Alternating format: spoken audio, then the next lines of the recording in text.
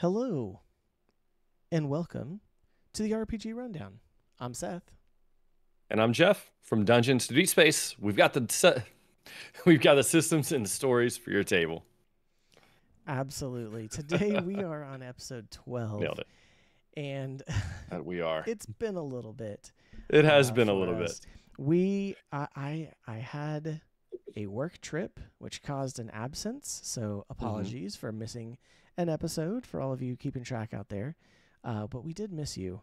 And so we've got a lot. And I'm sure there's a bunch of them keeping track too. So many. Yeah, they so all many noticed. keeping track.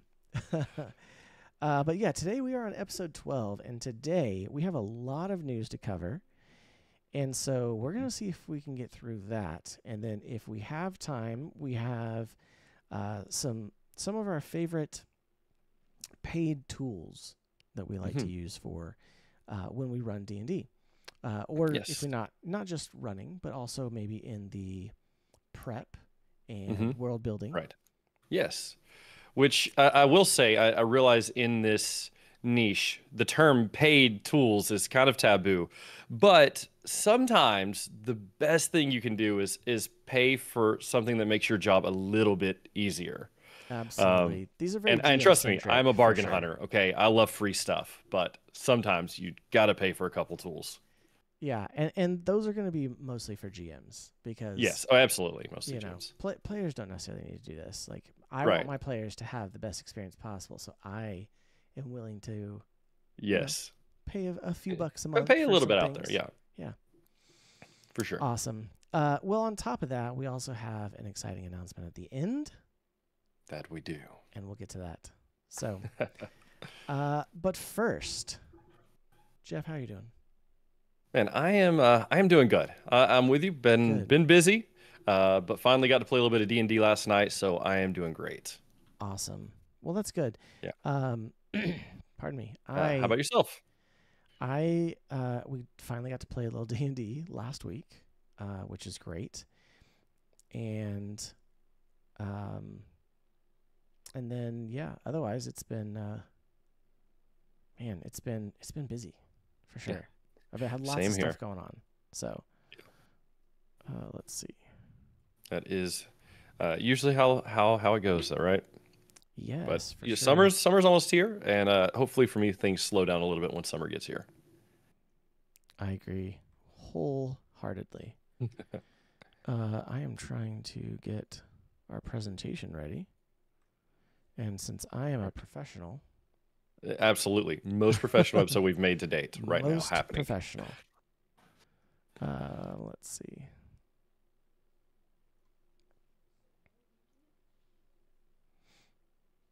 Okay. I think. Nope. Goodness gracious. You're good? Are things broken? Things that I thought were not broken somehow are. And that is another great metaphor for TTRPGs, right?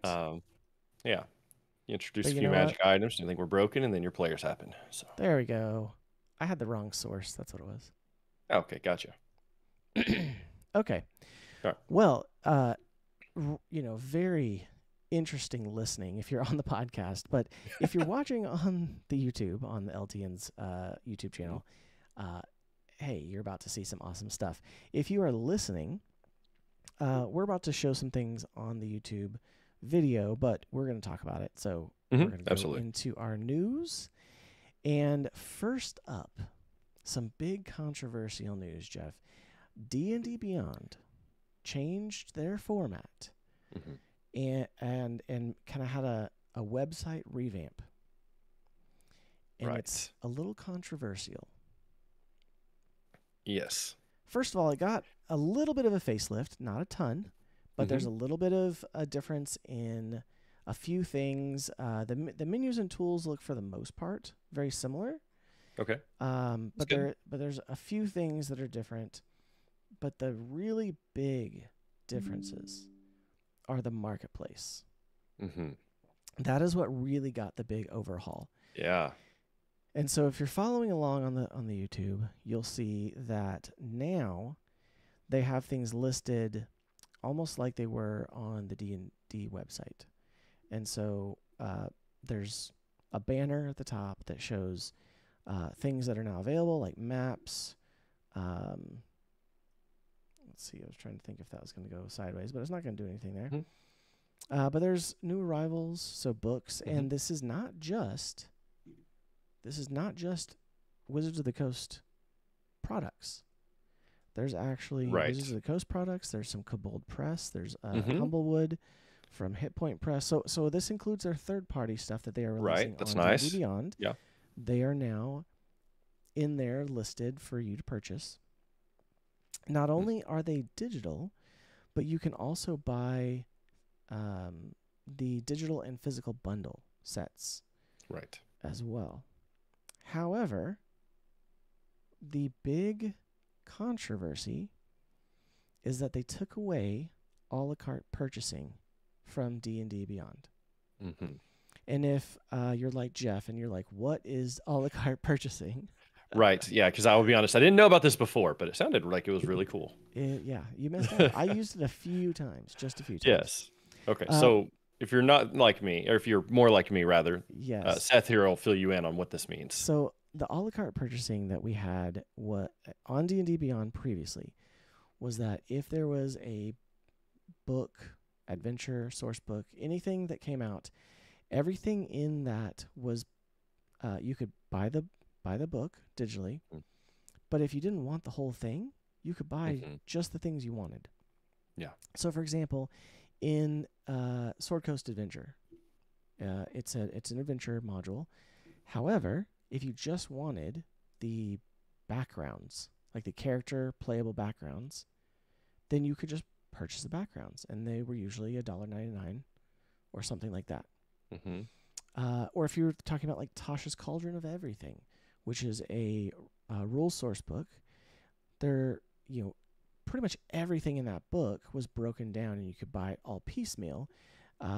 So you could buy, but it was kind of cool because on the big rule books, you could actually purchase things in a way that was like smaller bundles or a la carte. So you could say, oh, I just want to buy the Giants playable race or whatever. Right. And so you could just buy the Giants playable race, and it was $1.99. Or you could say, I want all the new playable races from Tasha's Cauldron, and it would be like $10 for maybe 5 or 10 different playable races. So you get a little bit of a deal. And then the cool thing was that later on, if you wanted to buy the rest of the book, whatever you spent a la carte, you would get subtracted from your total purchase price. Well, they've taken away a la carte purchasing. It's no longer there at all. And the only way to now get your discount for previous a la carte purchases on a book like that is to go through customer support. So you can't just click the book and it's not going to automatically deduct the cost of what you've already purchased. Right.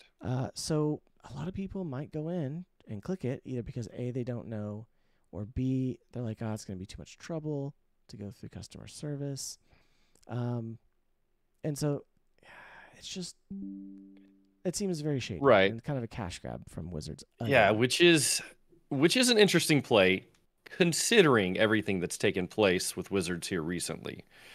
Right? I mean, really the birth of this podcast is from the repercussions of Wizards actions previously, right? Like all the new really TTRPGs and stuff coming out is all because Wizards got greedy, and then people are like, you know what, we can make our own game, and so we're like, hey, we want to play those games, and so here we are. Absolutely. And again, this is just kind of Wizards getting greedy again. It sounds like yeah. I mean, obviously, this is what sparked the interest for us to play together, and it also sparked the interest for so many people who were following in the likes of Critical Role or Matt Colville or so many different groups. Dungeon Coach, but yes, absolutely. The OGL problem that happened over a year and a half ago at this point was kind of the inspiration for us to say, hey, let's look at all these others, because I already had a bunch of other TTRPG rule books and stuff. I've played a few others, Tales from the Loop, Star Wars, stuff like that. Sure. But Absolutely. yeah, we definitely started having more conversations about like, oh, let's look at these others, and Right. then As these other games are what if coming we out, had these they're looking conversations? really Yeah, good. Yeah. yeah. So that's kind of a big blow to Hmm. D&D Beyond.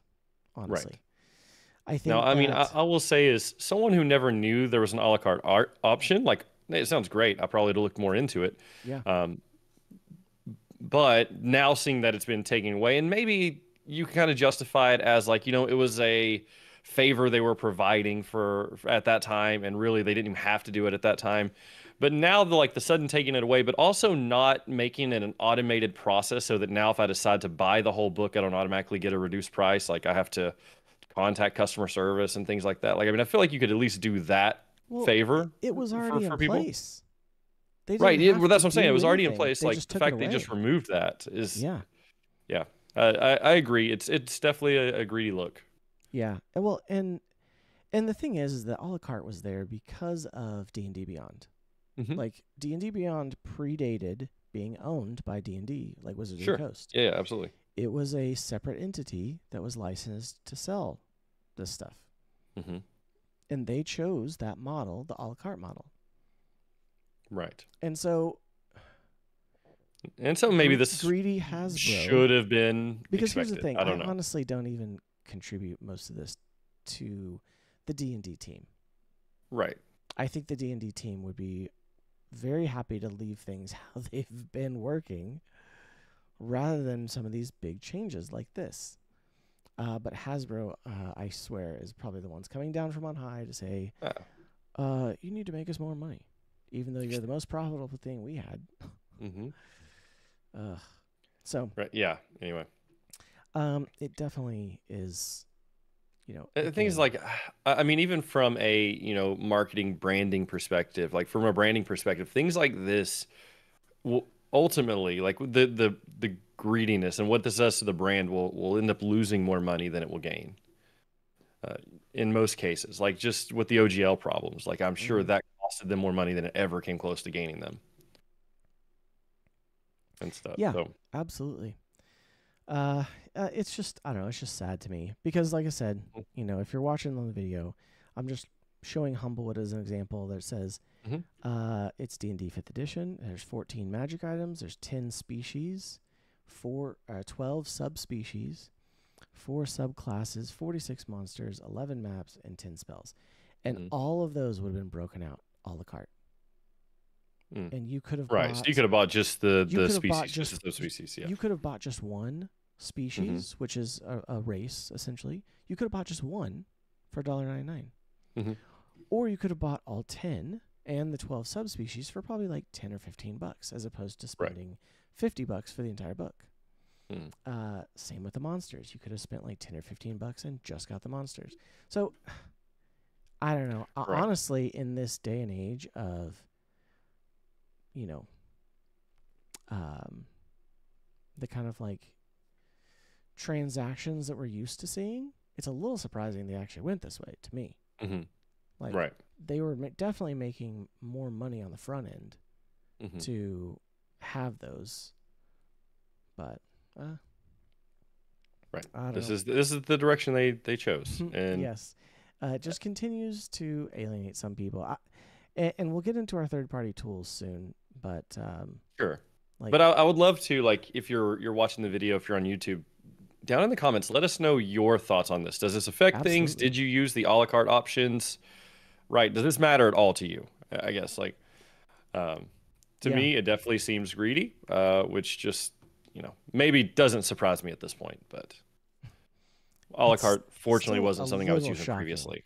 Still a little Do I? shocking. Still, I mean, yeah, but then I'm at like, uh, then it's like, oh, Wizards did this, and they didn't think about their customers at all, and I'm like, We oh man, we definitely shouldn't. shocking. We shouldn't be shocked anymore. That's for sure. Right. Yeah, yeah. So anyway, I'd love to hear from anyone watching this. What are your thoughts on that? Yeah. Um, Well, let's move on, shall we? sure. I Um. think Yeah. Go ahead. I can go into the next section. So I think Or some of the bigger news right now, or do you have something else? nope. Go ahead. No. Okay.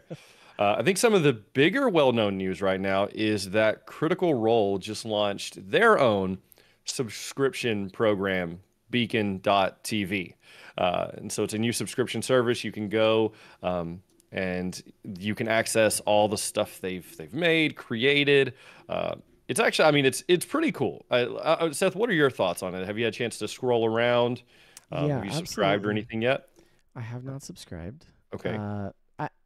So here's the thing. One thing that they wanted to make sure, they made a video about Mhm. this, and in the video they said, hey, if you subscribe to Twitch, if you are subbed on YouTube or wherever, then those methods of getting our content are still there. They're not going away. Mhm. So Right, you'll which is still awesome. you'll still get access to stuff early on Twitch. But what Beacon is essentially doing is they've launched Beacon, which if you know anything about their universe, the Beacon was like it's a magical item in Matt Mercer's world. It's the beacons. And so essentially this is their own cultivated Patreon Okay. service. Right. But It's a good way to think about it. But without going through Patreon.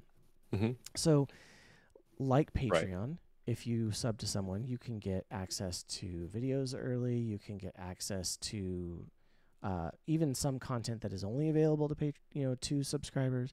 You can get discounts on gear. You get access to a special Discord. Again, these are things that are Patreon exclusives for a lot of people. Mhm. But rather than, I think they want to transition people to Beacon TV because Twitch obviously takes their massive cut. Oh, absolutely. Patreon's cut is not nearly as big, but it's still a cut It's still that a they cut. take because Patreon takes a cut on top of their credit card processing fees. Mhm. And so this way they get to take everything Mhm. except the credit card processing fees. Right. Yeah. And something like from the user's perspective, you don't think a lot about, but if you support on any platform, that platform is charging the creator. Absolutely. And so, I mean, and especially when the operation is big as Critical Role, that charge could be pretty massive. Oh, 100%. And, 20, they've been partnered for a long time, so they're getting the Mhm. 75% partner split on Twitch. Oh, sure. But Absolutely. that's still 25% Yeah. that they're losing. Yeah. And they, like I said, some of the things that they're offering does sound pretty cool. Like you get like a 15% off, I think. Let me Mhm. see. I can tell you exactly. So this is also here. This is also what's cool. The membership for Beacon is the same amount as a Twitch subscription. Right. So it's not some massive price increase. Mhm. So if you're subbing on Twitch, I think that's why they made it this way, because they're like, hey, you could just come over here and get all these extra things from Yeah. us.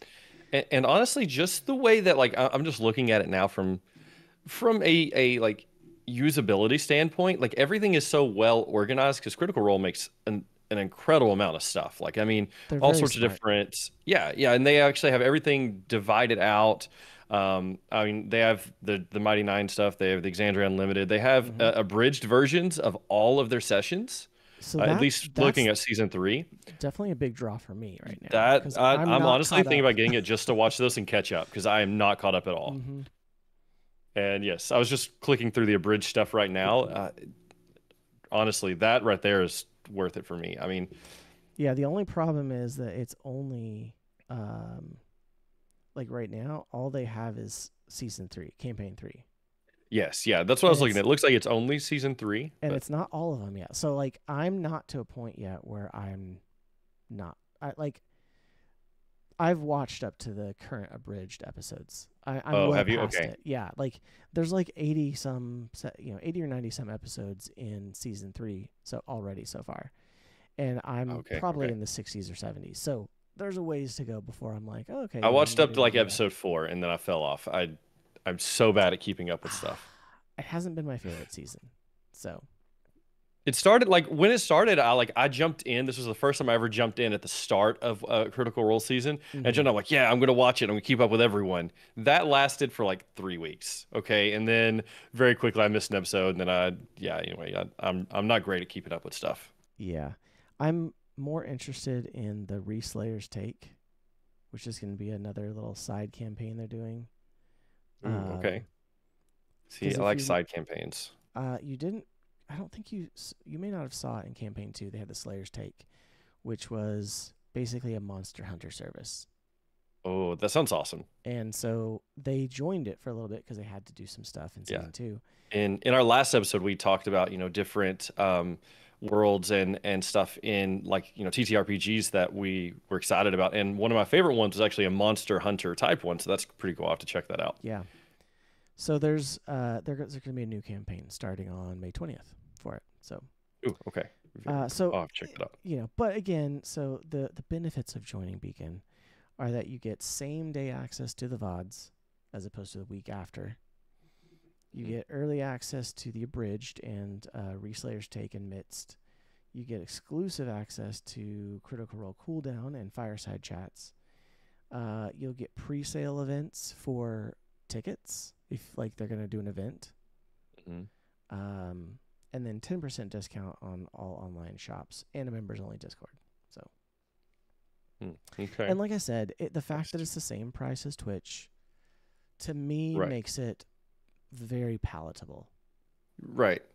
And I will say this, like the fact that they are still keeping their free content on Twitch, their free content on YouTube, like it's still there for you to consume however you like, and you don't necessarily have to pay them for it. Like it's one of the things I've always liked about Critical Role is it does seem like they love their, viewer base.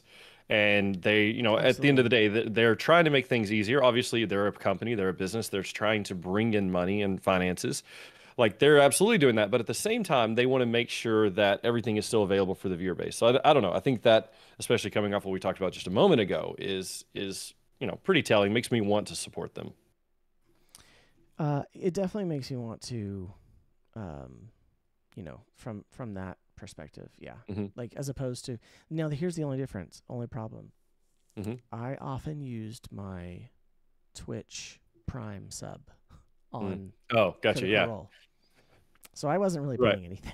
Right. No, you got it for free. Yeah. So at this point, it's like, well, if I'm going to support them, then I'm actually supporting them.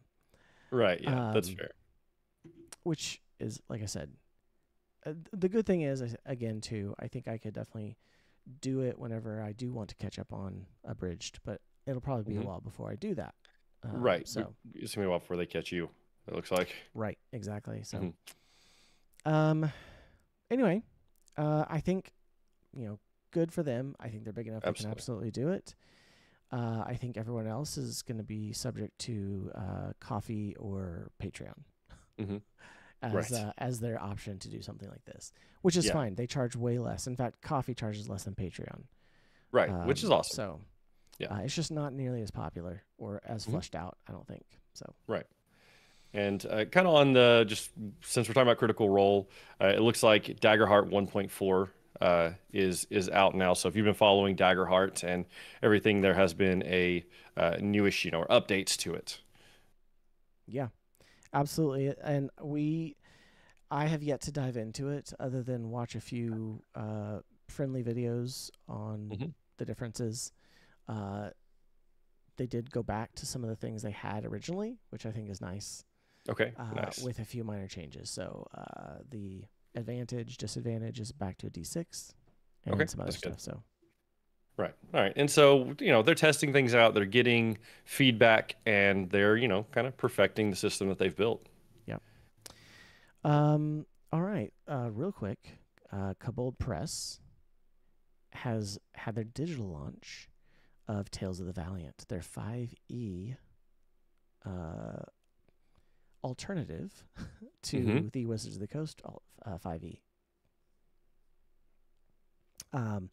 So I backed them on Kickstarter. So I've already gotten my digital versions of those of the Player's Guide and the Monster collection.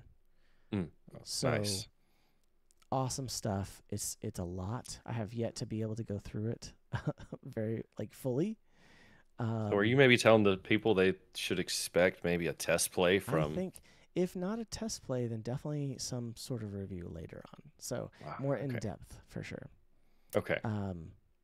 But to coincide with their digital release, they had something. They had an online con, a free online con called Kabold Con, and they Okay. had a whole bunch of interviews and game people playing the game, Mm-hmm. um, a whole bunch of stuff going on over this last weekend. So Okay. it was kind of Nice. cool. It was kind of cool to see this free con online. So, um, so yeah. Let's see. I think you want to cover. Sure. Uh, Looks like yeah. So also, if you've been following DC 20, which is another one of those games that came out from the OGL, it's from Dungeon Coach. We got to test play it. It is mhm. amazing. I really enjoyed it. Can't wait to revisit it. But the June 4th, the Kickstarter for DC 20 is launching. So I just typed in DC 20 Kickstarter and got brought to it immediately. If you want to get notified for the launch, this is a great system. We got to do an early test play of it and really enjoyed it. And I don't know. I personally love Dungeon Coach. Love the stuff he puts out. His creative twist on everything, and I'm really excited to see what's happening with DC 20. Um, what are your thoughts on the Kickstarter? I know you love I'm pumped. Kickstarters. I'm Yeah. pumped. So, Okay. yeah, definitely gonna have to get on that. So, Absolutely. 1 second. Yeah. Okay. Well, sorry. Like I said, moving on. We did have that Tales of the Valiant Yes. release. Again, on the video, I'm just showing the splash for it. Oh, nice. Okay. And then the DC 20 Kickstarter. Super pumped for that. Very hmm excited. Yeah. Yeah, that's gonna be great.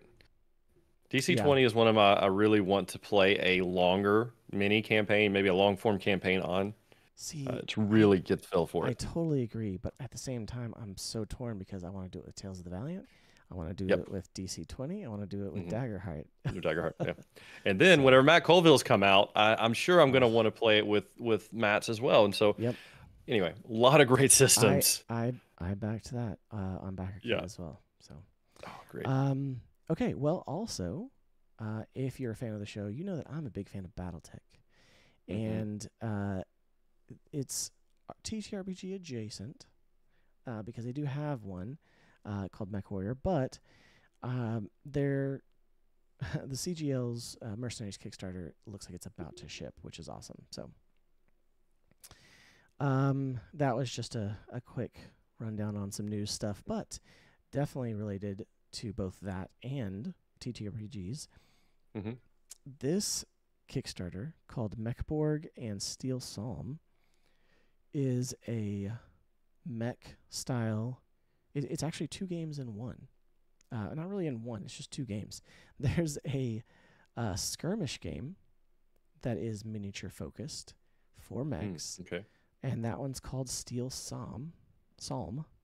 hmm And then Mechborg is the TTRPG version of the game, and it is based off of Morkborg, if you are Okay. familiar with Morkborg. So what's awesome is that the guy who wrote this, Dave Hamrick, goes by DM Dave on Patreon and online, has put out a ton of TTRPG content, 5e content, other stuff.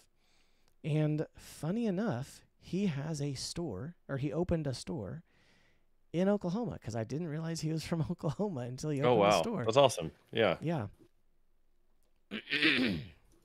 So yeah, it's a funny coincidence, but I've met him. Super awesome guy. His store is fantastic. He actually, supports hmm all the TTRPGs, but also has a big BattleTech and MechWarrior following down there as well. That's pretty awesome. I And did not realize so, that.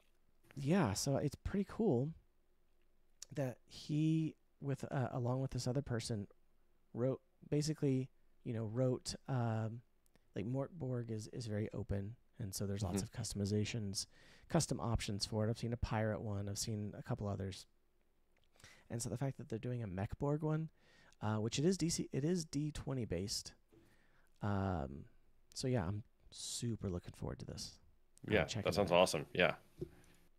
Both the miniature skirmish game and the TTRPG. So.